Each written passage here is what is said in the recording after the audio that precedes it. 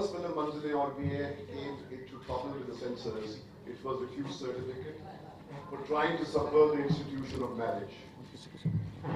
After a long 30-year career, the year 1998, when I hung my gloves as a director, my film Zakhm, which was autobiographical, also ran into trouble with the censors when we had the chairperson was our dear Asha Parekh.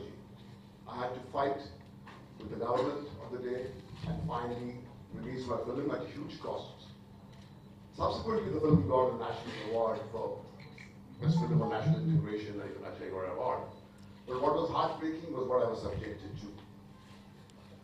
The year is 2016. India has entered a new age.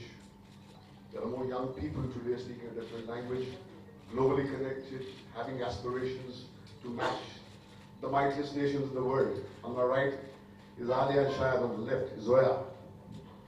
Ekta sits behind him. They are the people who are the future, who dream larger dreams than we dreamt.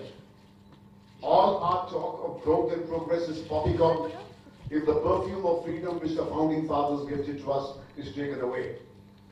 Do you want to make India into a Saudi Arabia where there is opulence, wealth, but not the most prized asset, the right to free thinking? A society that does not respect free thought sows the seeds of its own destruction. And this is what is happening. I come here to stand shoulder to shoulder with the filmmakers and for my fraternity, and I'm very glad that such a mighty turnout is here. Because I think it's tragic that one of us, Prahlad Nilani, till yesterday fought shoulder to shoulder with me against the laws of the censorship which impinged us. It is tragic that one of us goes and becomes the toady of some powers which want to muzzle us. Nothing has changed. Nothing. In 73, my film was stopped. It was the emergency time. Today, it is tragic that as we inch towards release day, where the stars have gone out of the way and created a film which kind of holds the mirror, which shames our Indian society about the drug menace, is being strangulated. I think every freedom-loving individual must stand up and articulate his anger against this practice that's going on here in Bollywood.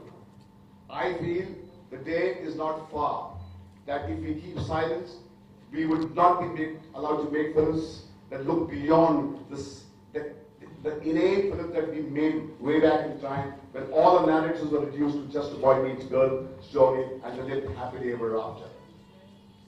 So I stand here to appeal to you to articulate our message, because this is not the industry problem at all. This is a problem of our country. And I think, as Dr. Ambedkar said, that freedom is a plant that we need to water individually every day. It's not guaranteed to us when we were born as a nation.